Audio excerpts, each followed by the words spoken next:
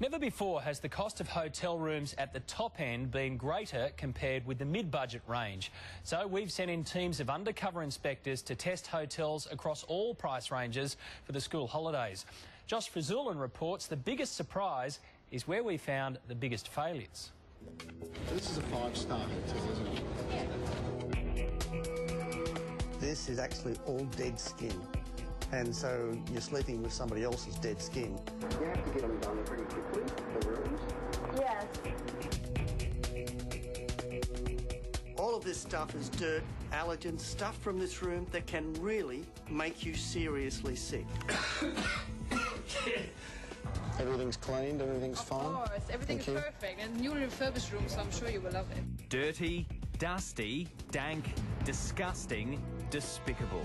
They're the 5 Ds that go with the 5 stars of some of Australia's top hotels. Half an hour. Yeah. Is that long enough? It's short at the moment. Tonight, we're undercover with a team of cleaning specialists.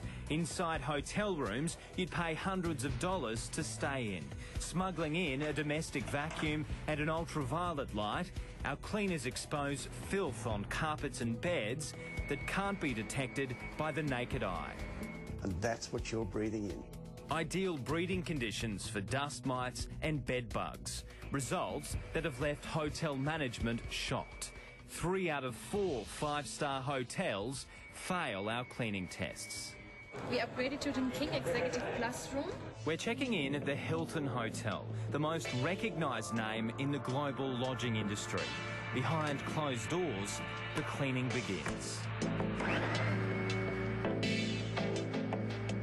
We're here today to test what is in a carpet and what's in this bed in this particular room. This is fluff that actually has dirt in it. Simply, someone has not had enough time to clean this room properly. And it is this that can get into your lungs. Material from the bed's mattress looks worse. The white gunk is in fact dead skin. Many houses have this, but I can assure you in a top-class hotel, this shouldn't be here. Paul Birchall is the managing director of Electrodry. 40 years in the cleaning business, he knows what's acceptable and what's not. One night in the Executive Plus, $335. At the Stamford Plaza, more covert testing, more shocking results. Now that is literally pollution. You've got to get it done quickly, don't you? Half an hour. How long do you get? Half an hour. This is the view they want you to see, not this. A deluxe room at the Stamford, $325. Certainly, if you get a high exposure to dust mite, it can trigger rhinitis or asthma. Dr Janet Rimmer is the director of the National Asthma Council of Australia. The 12-month mortality rate for asthma was 449 deaths, and that was higher than the preceding year. This is a 5-star hotel. At the Marriot Hotel, our cleaners' noses and throats are given a break. Paul rates the $329 room reasonably well. From the carpet and bed, only a small amount of dirt and skin. To me, it shows that there's been a certain amount of work done to ensure the health of the guests. The Sofitel, however, was the worst offender, even after being upgraded to a club room. After just 5 minutes of vacuuming, the bag is caked in gunk, on the carpet, in the bed.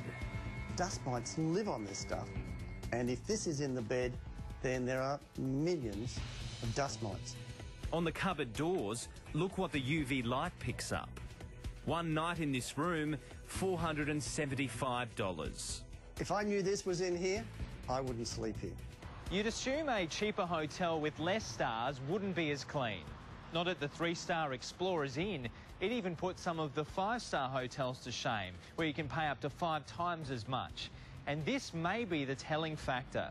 The Hilton, Sofitel and Stamford, which had the most dirt, are self-rated 5-star hotels. They inspect themselves, whereas the Marriott and the Explorers Inn are officially star-rated.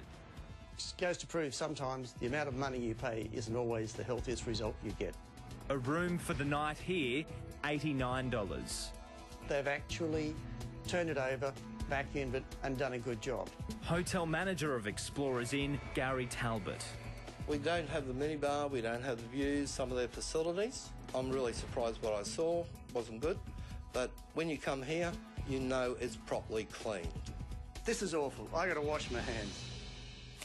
That's Josh Fazulam reporting, and further details on that story are on our website. You know,